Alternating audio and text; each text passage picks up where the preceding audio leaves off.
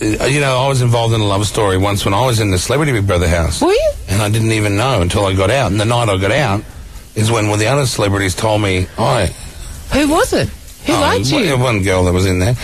Yeah. Name some names. I've named the names in my book, and then I got in trouble from her, and she was like, "Wow, that was," and I was like, "Well, were you humiliated dating me?" I was wondering. But anyway, no, there's no. I just like to, I don't like to be the guy that kisses and tells everyone. But you otherwise, did. I know. I know. Too late. I know. Anyway, that only lasted 6 months. Anyway, I think I know who you're talking about now. I think you do too. Can you give me? There was a model in there, and he was a model. No, it was a woman. That might surprise you. She was a model. And like the other blokes you work with, I liked women.